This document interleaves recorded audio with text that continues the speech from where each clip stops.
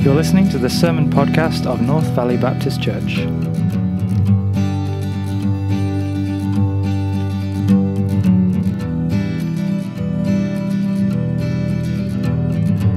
This week's message is preached by Pastor Scott McGrady.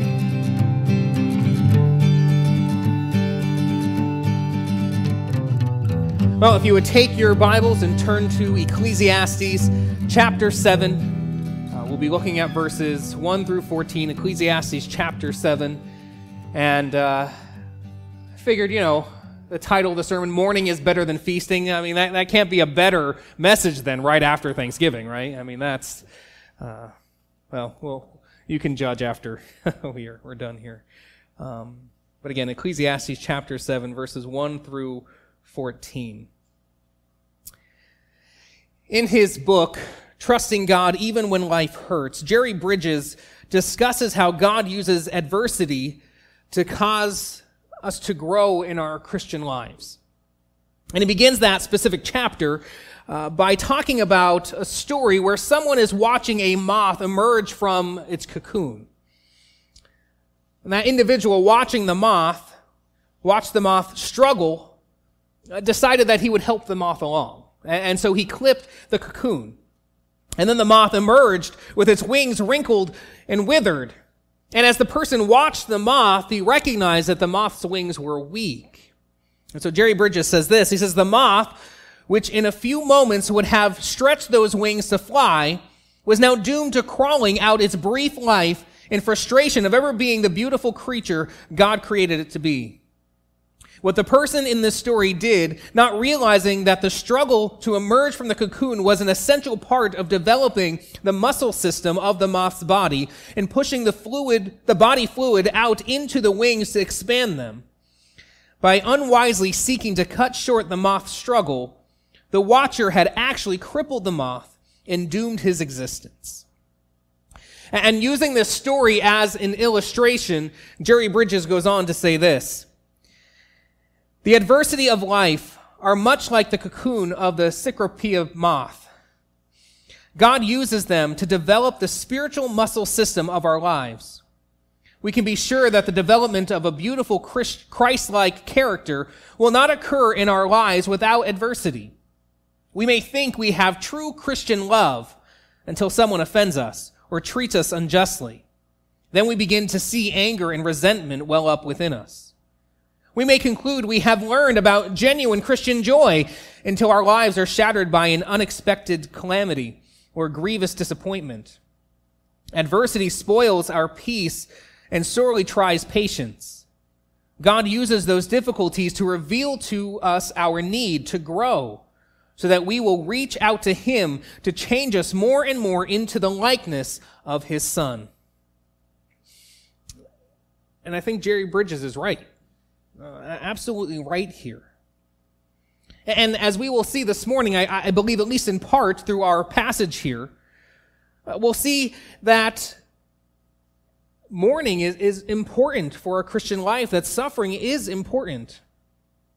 We'll see that God causes growth through adversity, using adversity, as he says here in our text, to cause thoughtful self-reflection in our lives. That's what we're going to see. And so before we get into that, just one more quote from Jerry Bridges in that chapter. He says, fortunately, God does not ask us how or when we want to grow. He is the master teacher, training his pupils when and how he deems best. He is, in the words of Jesus, the gardener who prunes the branches of his vineyard. The healthy vine requires both nourishment and pruning. Through the word of God, we are nourished, but through adversity, we are pruned.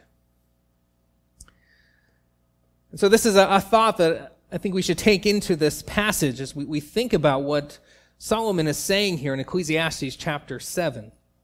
And so as we get into this passage, remember last week, we discussed about wealth and poverty, really for the last 2 weeks. That was a section that covered chapter 5, verse 8 through chapter 10, or chapter 6. Sorry, we didn't get to chapter 10 yet.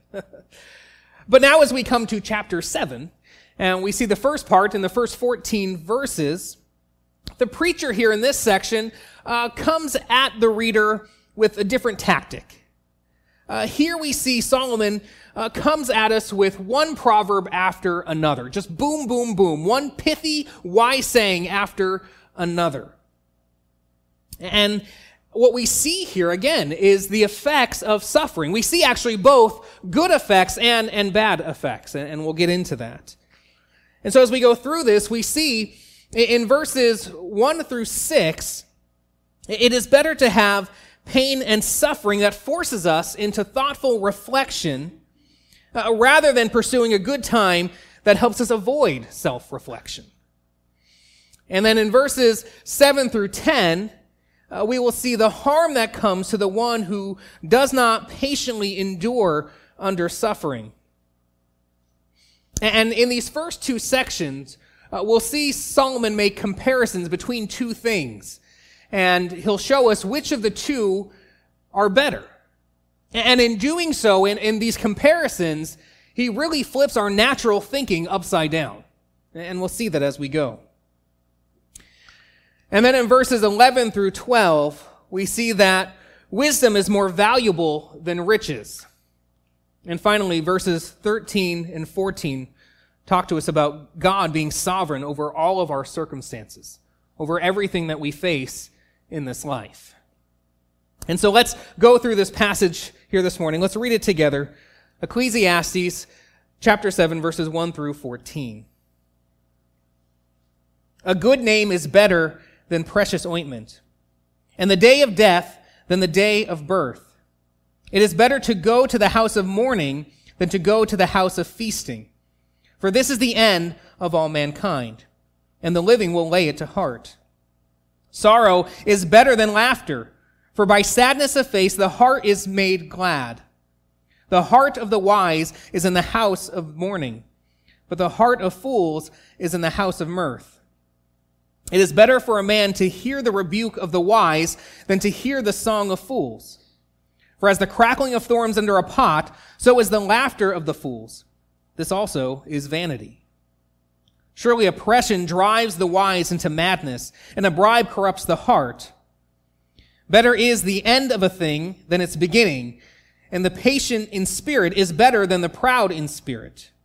Be not quick in your spirit to become angry, for anger lodges in the heart of fools. Say not, why were the former days better than these? For it is not from wisdom that you ask this. Wisdom is good with an inheritance, an advantage to those who see the sun. For the protection of wisdom is like the protection of money, and the advantage of knowledge is that wisdom perseveres the life of him who has it. Consider the work of God. Who can make straight what he has made crooked? In the day of prosperity, be joyful, and in the day of adversity, consider God has made them one as well as the other, so that man may not find out anything that will be after him. So again, as we look at this passage here this morning, we see in verses 1 through 6, it tells us again how it is better to have pain and suffering that, again, forces us into thoughtful reflection rather than pursuing a good time that can help us avoid self-reflection. And we see here in these first couple verses the idea of death and how we should focus on death and the reality of it. Again, verse 1 says, a good name is better than precious ointments, and the day of death than the day of birth. Now, when it says a good name, it's referring to one's reputation that comes out of having a character of integrity. And ointment or oil is that which was expensive and highly sought after, used mainly to cover up body odor, or it could be in reference to that which was used to prepare a body for burial. But in any case, again, it was something that was expensive and highly sought after. But having a good reputation from a respectable character, having a good name, is better than having these oils, these highly desired and expensive gifts. So in the same way that a good name is better than precious ointment, so too the day of death is better than the day of birth. Why? Why would he say that? Well, the day of one's birth is a day that is usually accompanied with celebration, right? Excitement, congratulations, and the like. It is not usually a somber time or a time of reflection, as opposed to the day of one's death, where what made a person's life lived well or not lived well is reflected upon. And then too, if we are thinking of the death of someone else, that often causes us to reflect on our own deaths and understand that as a reality. And I think that's why Solomon follows up here, verse 1 with verse 2 by saying, "It is better to go to the house of mourning than to go to the house of feasting." And the reason he gives for that is, "For this is the end of all mankind, and the living will lay it to heart." Now, this is a verse that I have often referenced at a funeral, saying to those in attendance to the funeral that though being here, and being here for the reason that we are, is not something any one of us would choose, yet nonetheless it is good for us to be here. And I would quote the verse and explain it. And it's true. It's better to be at a funeral than to be at a birthday party. Because the reality is every birth is followed by death. Death is a reality for all of us, and so we must lay it to heart. You might kick back and say, yes, but we all were born too. We all have birthdays. But again, a party does not cause much reflection as opposed to a funeral. I've heard, I forget who it was, I want to say it was Alistair Begg, or maybe it was Sinclair Ferguson. I can't remember. It's one of those Scotsmen. But they talked about the popular notion of not having a funeral, but having a celebration of life. And don't get me wrong, we should celebrate people's lives who have lived and have God has used in our lives and have been great examples for us. But we have to have funerals too. And they talk about that the idea of trying to avoid mourning, and we just want to celebrate. And he said that a large part of that is because we don't have a theology of mourning. And we don't understand its place and God's use of it. And I think that's true and that's right. But I also wonder too if part of the reason we see that as such a popular notion is trying to avoid the whole idea of that somber reflection in our mourning. And the realization that not only has this one lived, but they have died, and I'm going to die one day too. That's what the death of a loved one should bring us to. We should have those reflections. A funeral should cause us to do that. But we'd rather very often avoid that thought. You know, a number of years ago, there was a man I know, and it was a couple months after his father had died, and something was not going his way, and he was quite frustrated. And so he threw up his arms and said, you know what, Dad's dead, and I'm going to be dead one day soon anyway, so what does it matter? And either with wisdom or without wisdom, I think the verdict's still kind of out on that. But in that moment, I said to him, well, yeah, you're right. You are going to die. And so what's going to happen to you when you die? Where will you be? And his answer was, I try not to think about it. And again, that was some years ago. And it would seem that even to this day, he still does his best to try not to think about it. But really, that's to be a fool. That doesn't avoid the reality. That doesn't avoid the truth. That doesn't solve anything.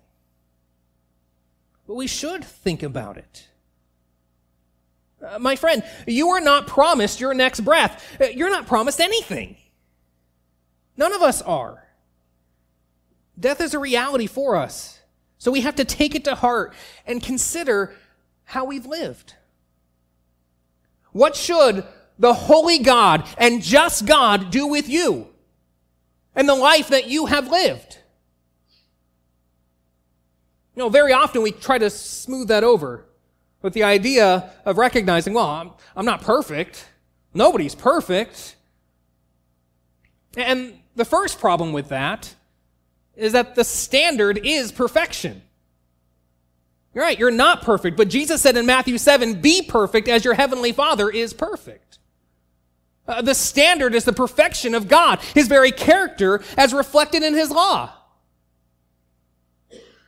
But as we look at his law, we see it's much worse than just not being perfect. We are wretched sinners. We are those in rebellion against God, in of ourselves. We see in Romans 3:23, for all have sinned and fall short of the glory of God. We've all fallen short of that standard that is his very character. And because of that falling short, because of our sin, we face death. And not only do we die physically, but we die an eternal death. Romans 6:23 says, for the wages of sin is death, but the gift of God is eternal life in Christ Jesus our Lord. Now, our only hope for the curse of death, for the wrath that we have earned in our rebellion and our sin against God, is this free gift. Not something we can earn or make ourselves fit for, but what God has freely chosen to give, of his own freedom to give to those who have faith in Jesus. So my friends, you must turn to Jesus to be saved. Turn to him by faith, trusting in him to deal with your sin and to empower you to turn away from your sin in repentance. All who believe on Jesus Christ will be saved.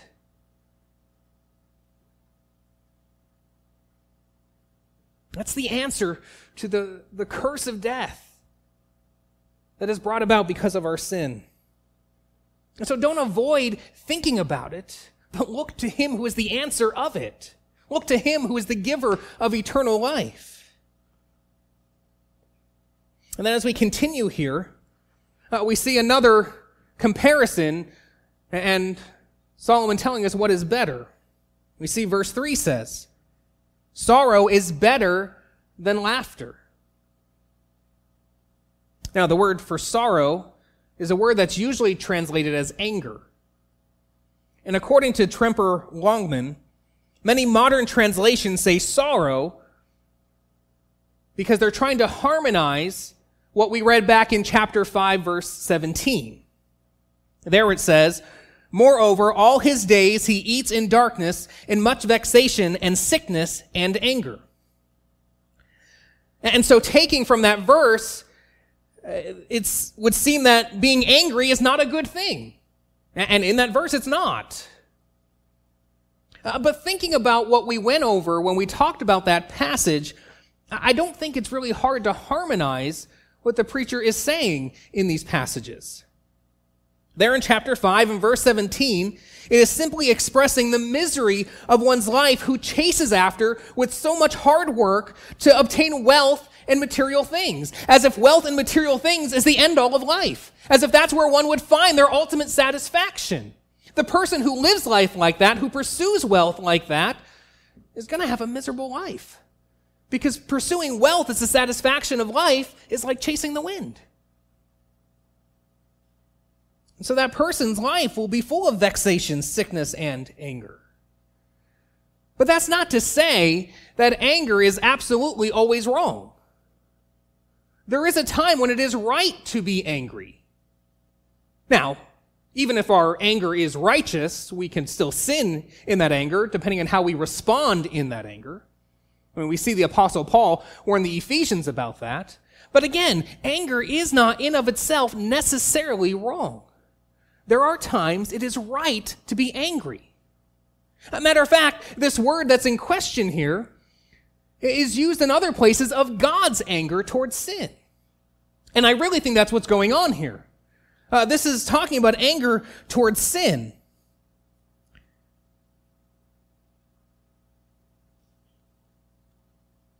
Solomon here, as he talks about this, he's talking about correction. He's talking about when someone has just anger towards one's sin, that just anger is better than someone who laughs at one's sin. None of us like correction, right?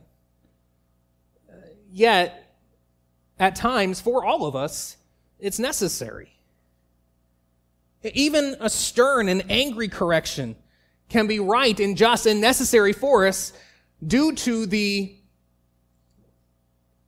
how bad our sin is, the severity of our sin, or the ongoing nature of our sin. And I think this is just another example of how trouble or an unpleasant situation, how suffering can actually be better for someone. We should prefer to be confronted in our sin, be willing to have those uncomfortable conversations to deal with our sin, rather than have a flippant attitude towards our sin. Because sin is a serious matter. Sin is deadly. And unrepentant sin, if we continue in a lifestyle of unrepentant sin, it could show that we've never truly repented to begin with. We've never truly trusted in Christ to begin with. Godly wisdom, and so godly living, is found in those who are brought to contemplative mourning over their sin, rather than never knowing when to set aside their jocularity, when to set aside their flippant and joking around about their sin. And we see verse 5 runs along a similar line, when it says, "It is better for a man to hear the rebuke of the wise rather than to hear the song of fools." Better to have someone call you to repentance than for someone to encourage you or condone your sin. And we see that those who condone sin and laugh about it, encourage it, or are like pursuing a jolly good time with it, their laughter is like fire of thorns under a pot. It burns hot, it burns fast, and it's easily extinguished.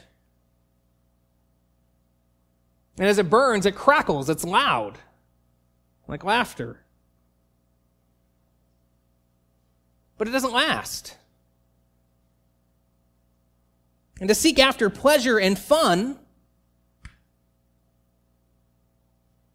instead of having somber reflection on how one is living and the things they are doing, it's all just vanity. It's empty. It's a waste. It is better to have pain and suffering that forces us into thoughtful reflection rather than to pursue good times that help us avoid reflection on how we're living and reflection on who we should be living for. And then as we continue here and get into the next section, we see that trouble and suffering, though it can have its proper effect in causing us to reflect on our lives, it could also have a negative effect. And so we see that in verses 7 and 10. That when one refuses to endure suffering patiently, they can wind up hurting themselves. For instance, we see in verse 7, when one is tempted, like someone who is in power can be tempted to unjustly oppress those who are under them. Or when one who is tempted to take a bribe does take that bribe, it has a corrupting effect, instead of enduring under the suffering of temptation. Oppression will drive even a wise man to madness. In other words, he becomes crazy as he's drunk with power, doing things just to show he can, just because you need to listen to me, so go and do it. We see such power goes to one's head. I think we can see some examples of that even of our own government over the past while. That as there's been an opportunity to gain more power, as that opportunity comes, that temptation to grow in that craziness that Solomon talks about here is seen. And when a bribe is accepted, it just causes one to grow in their corruption. So when we face temptation, instead of just jumping into what looks good, instead of just jumping into something that seems to have an immediate benefit to me or pleasure to me, instead, I should contemplate what the outcome of that action would be. I should contemplate how my sin will turn out. Often we only think of the immediate benefits when we are under temptation. But we should think of the end. But who wants to do that? We want what we want, right? So we can live and act as if the beginning of a thing is better than its end. What immediate benefit is there for me? Sometimes we think so short-sightedly. But we need to think long and hard about the consequences of what we do. What will our sin result in? This requires patient reflection to understand what the preacher pleads with us to consider in verse 8. Better is the end of a thing than its beginning. Again, wisdom is found in thinking about not just what's at the front of a matter, but how it will turn out in the end. Those who were in the men's group during the fall in those 6 weeks, when we were watching the Tom Pennington videos, in those videos he was talking about, the last video, he talked about lust and sexual temptation. And he talked about fighting against such temptations. And the one thing he says was to rehearse the tragic consequences of sexual lust. And he said, temptation always leads us to think about the pleasure of sin. Scripture, on the other hand, urges us to think about the tragic consequences of sin. And he was right. It is better to think on the end of a thing rather than its beginning. When temptation comes, we have to think, where will that sin lead? What is the consequences of that? We have to remember what Scripture tells us, that sin is enslaving. Choosing our sin instead of warring against our sin leads us to choosing more sin. And we can find ourselves enslaved in this. And it is, again, a demanding slave master who will not just let us settle with that sin, but will invite more sin in. Jesus instead calls us to deal with our sin decisively and severely. What do we read in Matthew? I guess I edited this. I changed things around throughout it, but I guess I didn't hit save. It should be Matthew chapter 5, verses 29 to 30. There Jesus said, "If your right eye causes you to sin, tear it out and throw it away. For it is better that you lose one of your members than that your whole body be thrown into hell.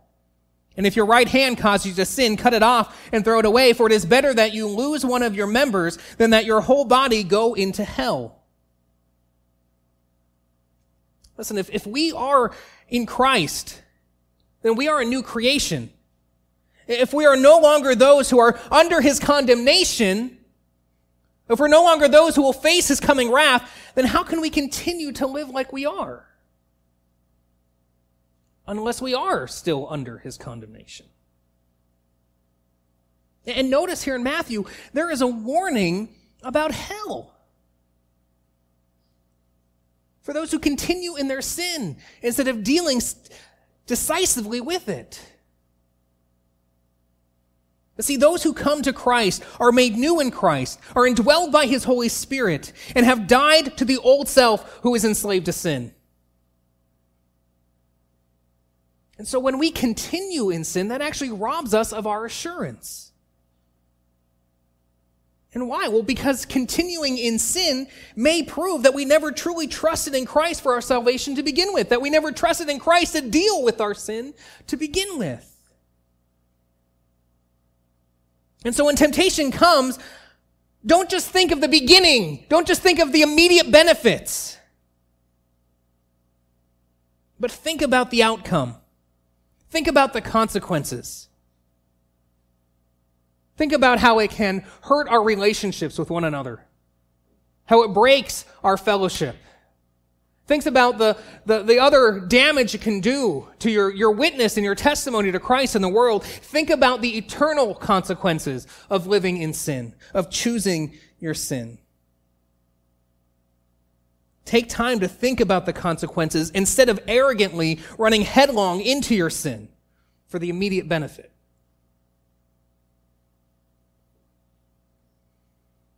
We should always be contemplating our actions, thinking through what we're doing, as opposed to just reacting to our circumstances, reacting to what's going on around us. When we just react, we get ourselves in trouble. And I think we see an example of that. We could be tempted to just react to our circumstances when things don't go our way, when things are hard for us, to react with anger. If we're someone who has a short fuse, someone who tends to blow their top, well, Solomon has a word to say about that in verse 9. Be not quick in your spirit to become angry, for anger lodges in the heart of fools. No, again, patient endurance in suffering is what is called for. According to this verse, if you have a short fuse, if you just react, if you blow up in anger, you are a fool.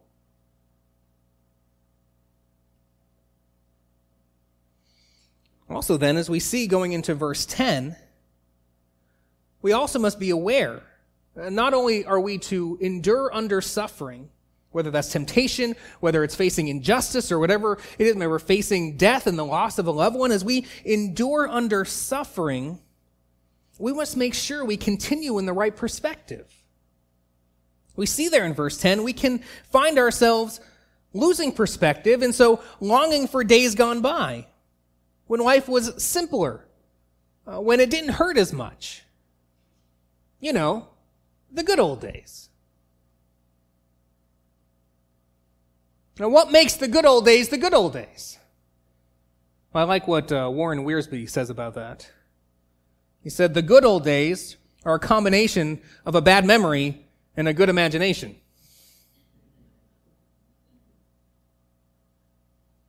The truth of the matter is, whenever you are, or whenever you're thinking about, whether it's the 80s, whether it's the 90s, which I tend to think the 90s is the good old days, for myself at least, the early 2000s, getting into the teens, or maybe for some, the 70s and 60s and 50s and beyond. Whatever the good old days may be, whatever we're reflecting on, all of those times had both good and bad. And whatever there was in those days that was good, pining for the past is not going to get us through today. We should be grateful for the things in past days that were good, that God had given, but we need to forge ahead. God has given us our lot for today, and we're not promised tomorrow. So we have to be ready. We have to grasp wisdom, fear the Lord, and turn to Him for the forgiveness of our sins. Call upon the Lord while He may be found. Live today trusting in your sovereign God. Contemplate your ways. Live in view of the day of your death and or in the day of the return of the Lord. And this will help you and cause you to live with wisdom. And what we see as we come to verses 11 and 12 is that wisdom is more valuable than riches. Having money and gaining an inheritance can be a good thing, and it can give one an advantage. But without wisdom, that inheritance can be squandered away and foolishly lost. So wisdom is good with an inheritance. And really, wisdom is an advantage for all who see the sun, or in other words, all the living, no matter who we are, whether we have an inheritance, whether we have riches or not. Wisdom is good for us. And verse 12 explains why. For the protection of wisdom is like the protection of money. When you have money, when you have a savings, that can help get you through a rough season. But money is only going to get you so far. If that rough season lasts too long, you can run out of money. Wisdom, though, wisdom too can get you through a rough season. But as opposed to running out, wisdom will help you to know how to keep your life and so persevere.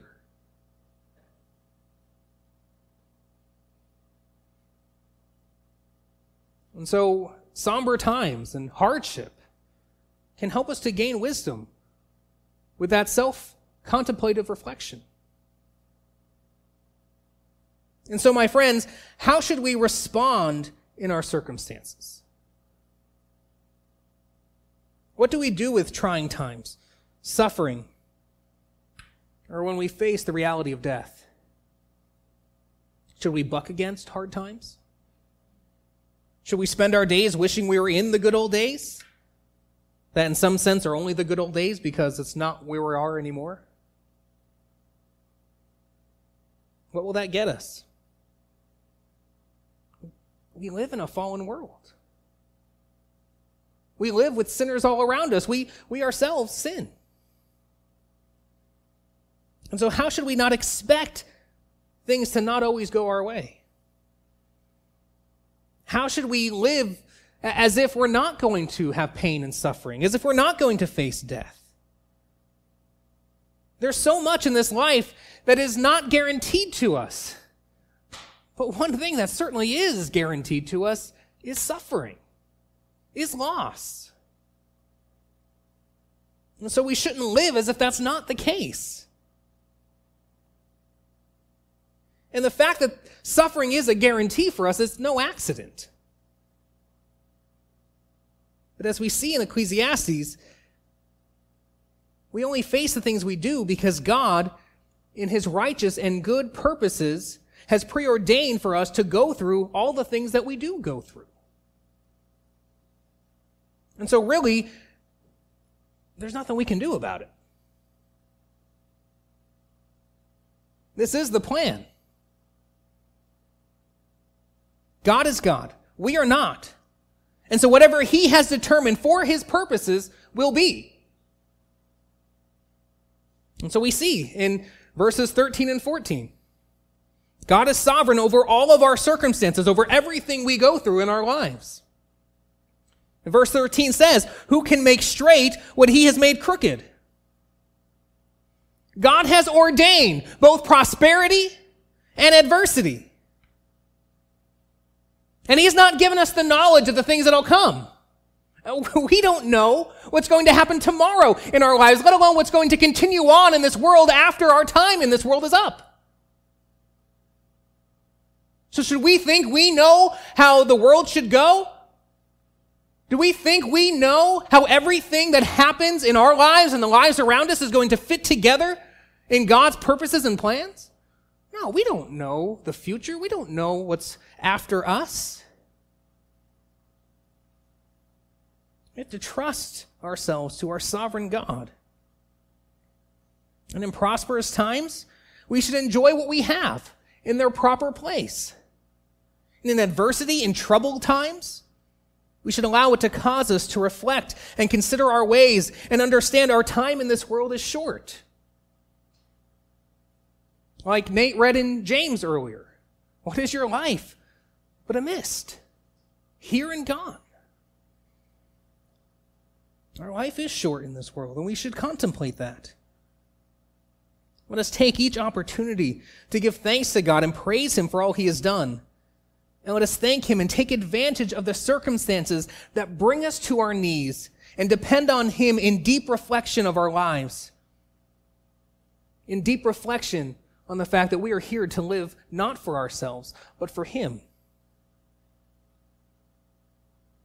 So let us learn to rely on him through all of our trials, all of our pain, and all of our suffering. Let us reflect soberly on our own lives, asking him to show us how we have failed to repent as we should, how we have failed to be more like Christ as we should, and ask him for strength to grow in Christ-likeness. As we praise him for bringing all that is necessary into our lives, all the struggle that he has deemed necessary to make us holy. So to use our lives for his honor and his glory. To use our lives that we would be more and more the person who is putting away the things of their earthly nature and instead living to glorify God and enjoy him forever. The things that God has determined to bring into our lives are things that he has determined are necessary for us to struggle through for his glory, for his good and right purposes, and making us more like Christ. Right? That brings us back again to Romans 8:28 and 29, right? that we know in all things God works for the good for those who love him and are called according to his purpose. For those he foreknew, he also predestined to make us conformed into the likeness of his Son, so that he would be the firstborn or the preeminent one among many brothers. That is for our good, to make us like Christ for his glory. Can we trust that? Can we trust God's sovereignty in our circumstances? Can we trust his good and right purposes in everything? And endure with patience, knowing he is doing his work in our lives. That is what it is to trust our Lord, to endure and see the good that he is bringing about as he brings us to dependency upon him and self-reflection of our lives. Knowing that one day, though we will die, we will be with him for all eternity, not because of us, but because of him, because of his goodness, his work in Christ Jesus our Lord. He's worth it. He's worth suffering through whatever he is determined to bring into our lives. He's worth whatever it takes for us to become more like Christ and bring him glory. He is worth it. Can we trust that he's worth it? He is our great and awesome God. Let's pray.